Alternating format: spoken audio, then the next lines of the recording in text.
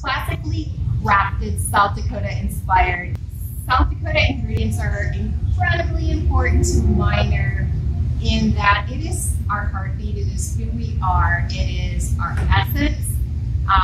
It showcases what we can do here in South Dakota as well. We have a different energy here, we have a unique energy here, and that energy goes into the fruit and translates into the product. And that's what people come here for, is they come here to experience that. They experience it here at Miner Brewing Company, they experience it at Prairie Berry Winery through our product. They purchase our product, take it back home, and that energy is still in that product, and they experience that when they're back home. They feel South Dakota.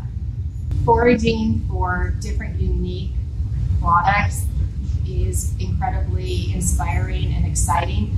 What else is out there? What is edible? What is in nature here? What can we utilize? What really represents South Dakota? What really represents 605? Chokecherries, they are probably the most, or at least one of the most versatile little berries ever. Just the berry itself is so inspirational to me. They can become pretty much anything. It could be a fruit. You can just have a nice, wonderful fruit off of the tree. It can be a jam, it can be a jelly, it can be a wine, it can be a syrup. And there are so many things that it can be, that it's a fruit that is just highly respectful, or you want to be very respectful of it. And to honor it in one of our products, it's just amazing. We have sourced honey locally from the very beginning of when we started Prairie Berry Winery. John Stoley of Stoley Apiary in Sturgis, South Dakota, works with the bees and gathers it, and it's the freshest honey you can possibly use or utilize. And what makes it so exciting every year to use that in our honey lager is it changes from year to year, depending on how much water we have.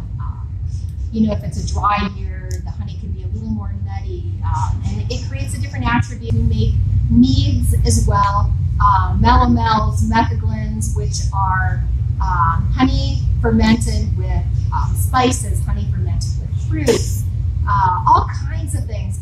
The list is endless.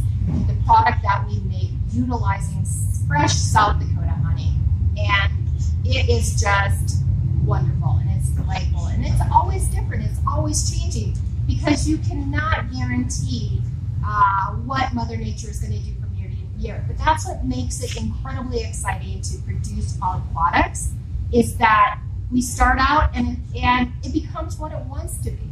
That's also South Dakota. That is 605. Happy 605 Day.